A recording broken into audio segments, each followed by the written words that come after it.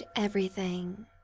Hey guys, I wanted to, before you get started in this video here, showcasing how to build a Wikipedia API, I'm going back to show how I actually found the Wikipedia API URL and how I kind of got it to work, because that seems to be the hardest thing. I've gotten quite a few requests basically explaining the logic and how I went about this search. So we'll go ahead and call this part 0 and dive into it. So the first thing I did when I started this project was I actually just Googled Wikipedia API, and I clicked on this first link right here, which is this page.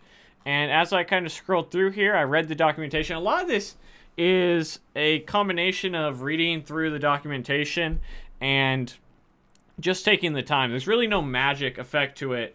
It's just a lot of deep diving into it. And so I read this page more or less, and I saw, okay, cool, this is the English version. So I noticed that there's an English version and a this was basically the first part of it. I was like, okay, for myself, I want to use the English version. And then I kept on scrolling and scrolling, and eventually I saw this tiny little link that says API help. This little link that is absolutely hidden. But this is the hidden gem, and I pulled this up right here. So this Wikipedia API help is really good. And from I don't say really good, but it's what I did that helped me out tremendously. So after that, I kind of started from what I saw here, I kind of found out that action is required for the API, because you're performing an action, and we have all these actions that you need to do. And I went through a couple here that I thought might be it. Query was one of them. Open search was what it ended up being.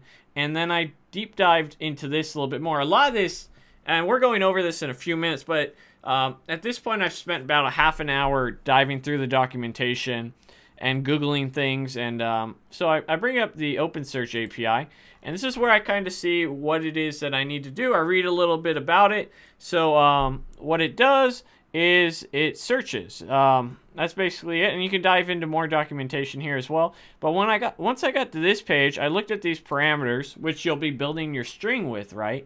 And then this is where it all started clicking. I thought I was maybe on the right path. And you'll see right here, let's go ahead and bring up our page real quick. And the URL, right? So you see right here, we have our English API. This is what I was talking about, the first link. And then we need to start adding an action. The way that you would do this with their APIs, it's basically a query string, and you say action. And if you're not used to query strings, what it basically means is a question mark, then a word that you set like a variable, basically. In this case, it's action. So in the Wikipedia API, you always have to set the action. In our case, it was the open search, this right here. So this will allow us to do a search. So you see our actions, open search, and then our parameter, we have a couple here. So search is the string that we're looking. This is required. It says right here. So again, it's not like super standing out. You just have to deep dive into the documentation. But this is required, but there's other things that we could do as well. For instance, we could limit this.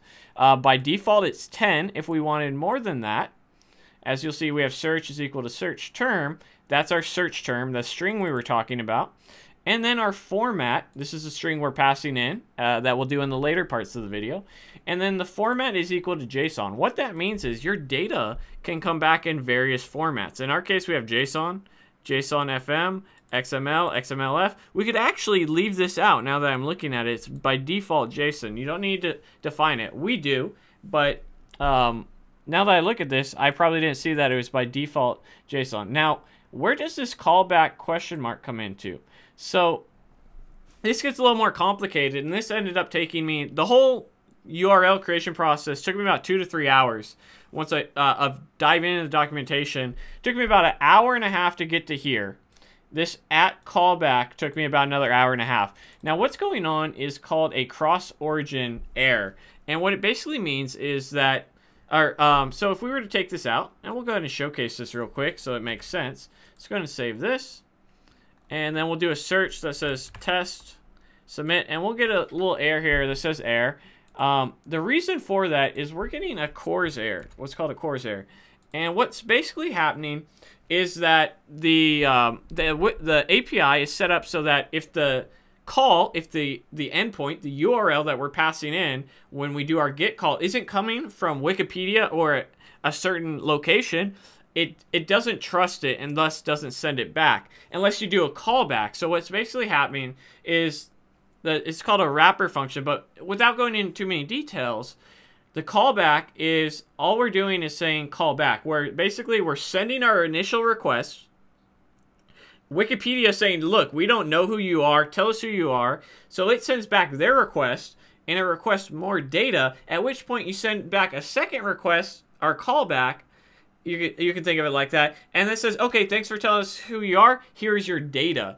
And that's how I went about solving the URL open search.